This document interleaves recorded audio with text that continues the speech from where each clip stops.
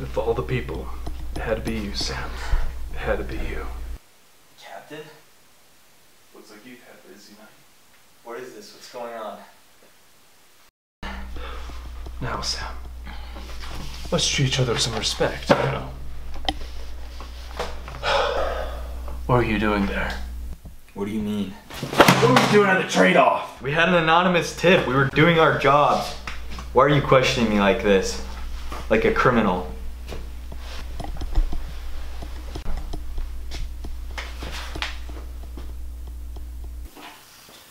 I know why. Poor Captain Killer. Gets in too deep to the wolves and gets his little clean hands dirty. I'm gonna tell you that my psychiatrist told me that's the box you put me in. We have to face our demons, Tom!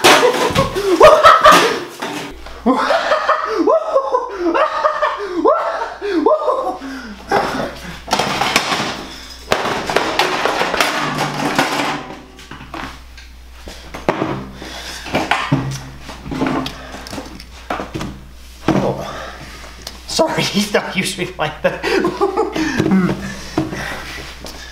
Why'd you kill him? Why didn't you? He was just there, waiting. I'm cuffed.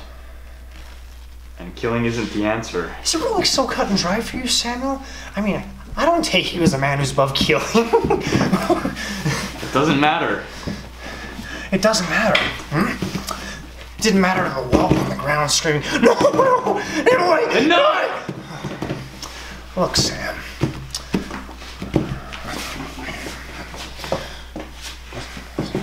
Look at me. There's no difference between me and you. You've killed a man in cold blood, Sam. We're both the same. Not like you, freak.